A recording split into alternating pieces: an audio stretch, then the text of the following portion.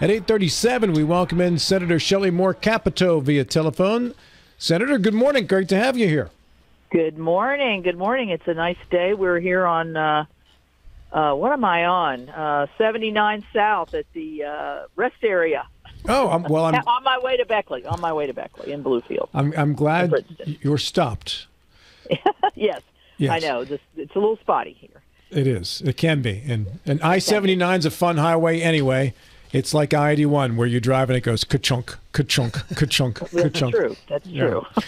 Hey, a couple of questions for you. First and foremost, I saw Vladimir Putin's in the news this morning in regards to Ukraine, saying that the United States and the Ukraine started this war, which is just, I mean, I know they tell a lot of lies there, but it's kind of mind-blowing that you'd have the intestinal fortitude to just blow that line out there.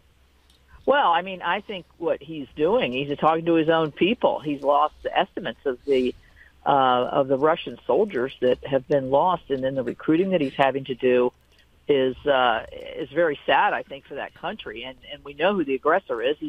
He obviously brought all those tanks into the eastern part of Ukraine and thought he would have it over in 3 to 4 days, but he underestimated the will of the Ukrainian people for freedom. And we're going to support that along with NATO. So that's what I think he's really talking to his own people, because I don't think the international community is buying what he's selling. I want to ask you also about East Palestine, Ohio, because that's not all that far from the West Virginia border. Are West Virginia citizens in that area in danger, or have they been in danger or exposed?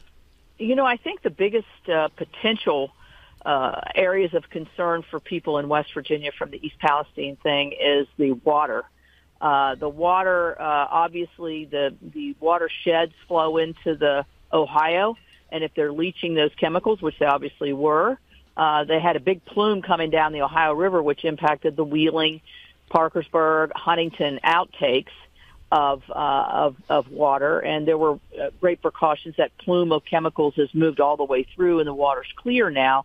But I think the biggest problem is in that region, and it could impact West Virginians, of residual chemicals still in the watershed and for possibly years to come. And I've been disappointed with the response that we've seen. I just feel like in situations like this, it's not good to think you've corrected things. You have to overcorrect and talk and be transparent. And I think that's been really missing. And you see that people's concerns, and I don't blame them. You and Senator Tom Carper are working together with the Senate, the Environment and Public Works Committee in regards to this. Can you tell me if that's gotten underway already, and if not, when? Yeah, we're going to have a hearing. We do have jurisdiction over clean air and clean water. We have numerous hearings throughout the year, but I was especially pushing for this. I feel like we need to bring up the health officials, the environmental officials, a resident or somebody from the community to come and talk about what's happened and where the laws can be either refined or where the oversight hasn't been what it needs to be.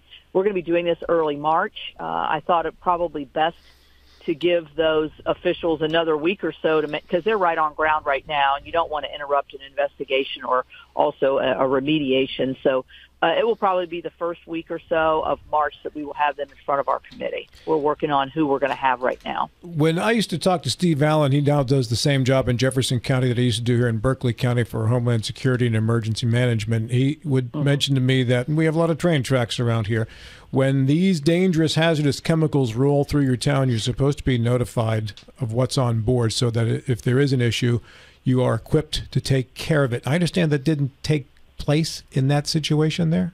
I think we're going to find those things out. This will sound very bureaucratic to everybody listening and to you, but the train safety issues are over on the Commerce Committee, which I'm also on that. I'm sure there will be a hearing there. There's a question as to the length of the train, what the cars were carrying, what kind of condition they were in. It was also a braking system. They began to brake because they knew something was going wrong, but it was too late. You could see the video. I don't know if you've seen it, of the thing sparking as it's going through the town. Mm-hmm. So there was an issue, within the several minutes before this happened. And then I do think the notification issues are something that we need to know. I don't have the answer to that, whether they were notified or whether it's a blanket notification. These chemicals are going to be going through these train tracks, 3 times a day, and these are the approximate times. That I don't know, but I think that's absolutely a valid question to be asked. I did not realize at the time, but houses are right up against a lot of those train tracks there. So we're really lucky that nobody was injured in this in terms of physical injuries at the site at the time of the accident. But it's just been a really poor, disappointing. I don't think the administration's been on top of it as much as they should be. I think the governor of Ohio has tried to manage it, but you see even he has mixed messages at times. The CDC, who's supposed to tell you if your water's safe, if you have a chemical in it, has been absent. And so those are, I think, big questions that need to be asked. Don Gilstrap. Good morning, Senator. I was a firefighter and hazmat guy for many, many, many years, and these derailments happen all the time. Right. And the magnitude of this derailment, quite honestly, is, it's bad. Certainly if you live there, it's really bad. But in the grand scheme of things, it's not that out of proportion to what we see a couple of times a year throughout the country. So why is there such a focus, do you think, on the East Palestine, or Palestine, I'm not sure how to pronounce it, derailment as opposed to some of the others? Is there just a tipping point? I think part of it is, and I do think you bring up a good point, that there are just derailments fairly regularly. We had one down in the Kanawha Valley in Cabin Creek several years ago, also carrying some hazardous materials. I think, first of all, it's the materials that are being carried, obviously brings to light. I think also, remember, they had the controlled burn. Do you remember that right after? Mm-hmm. Was the chemicals I do. I would not want to be the guy with the flare. I would not either. And I think that's a cause of concern, because you see those pictures with the black smoke. Everybody knows that can't be good for you.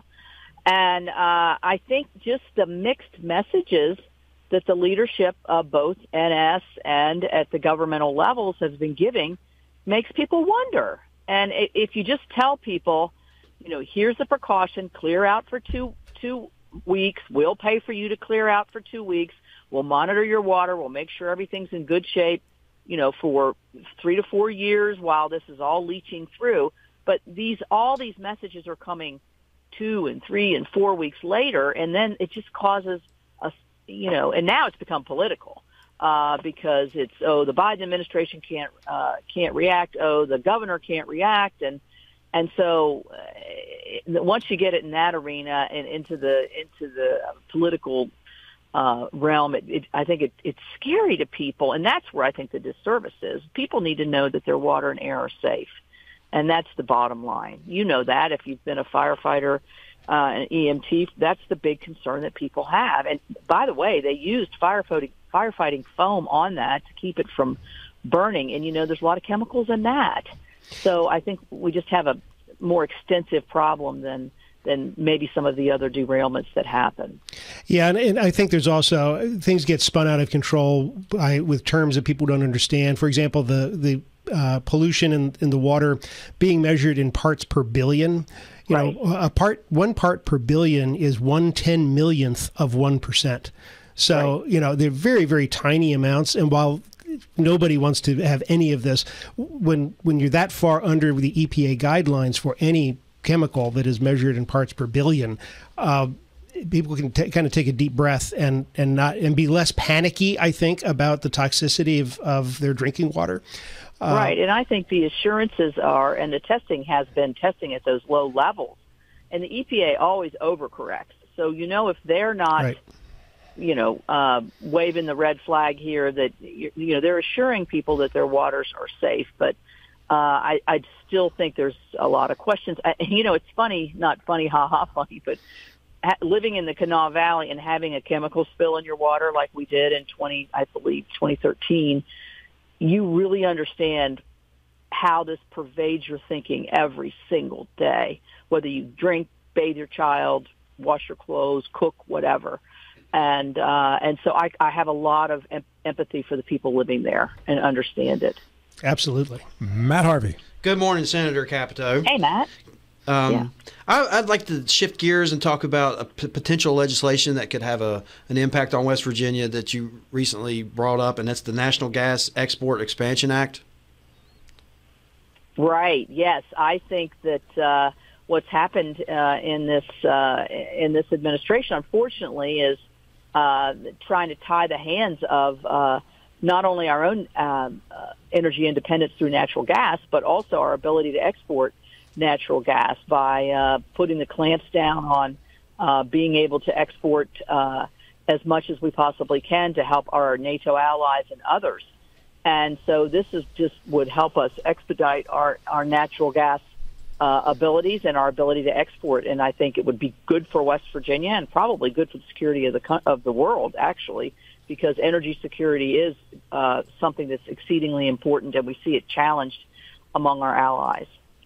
Is there issues with getting the oil or the natural gas out of West Virginia and coal still? Oh, there's definite issues getting it out of West Virginia because of the pipelines.